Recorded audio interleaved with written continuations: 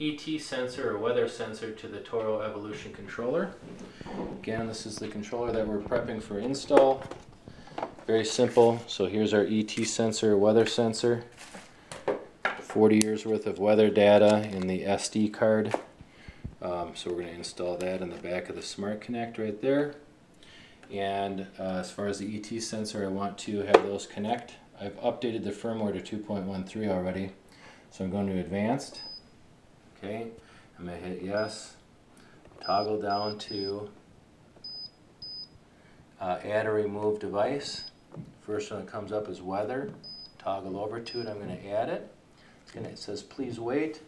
It's going to ask me to press the test pin to force the communication. And there's little red lights down in here. It's forcing that communication there. It found it. It's asking me the device ID. It says 105445. Is that correct? And you can find that on the bottom side. It says it's active. Is that correct? Yes. And now it's going to ask me, do I want to do, I need to find the data within that SD card. It's going to ask me the type as far as zip or lat long. I like latitude, longitude. Okay, so we're going to do that. It's going to ask me to go over. In this region, we are plus 4.5.247.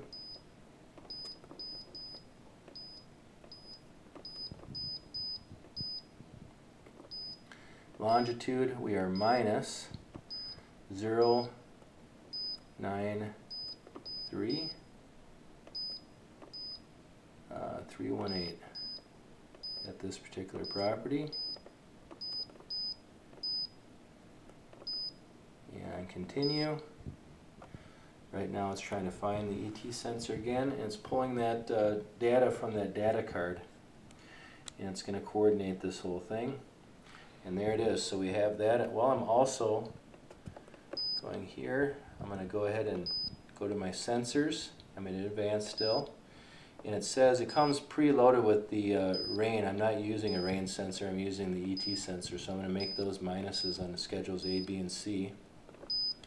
Then I'm going to go down to weather. And I'm actually going to add it. And I'm just going to add it to A, B, and C even though we're just using A. And I've got that done. Again, same thing. They're going to coordinate between the two of them. It's going to find that data for me.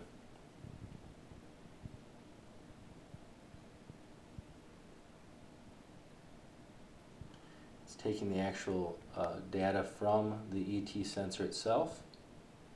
As far as temperature, it's going to find the strength of the signal, strength of battery, all that good stuff. And there it is. Current adjust is 0 because it hasn't had a chance to gather any data. 75 degrees, it's dry.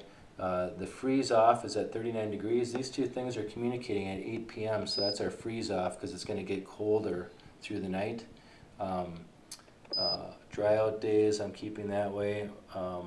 Then I've got my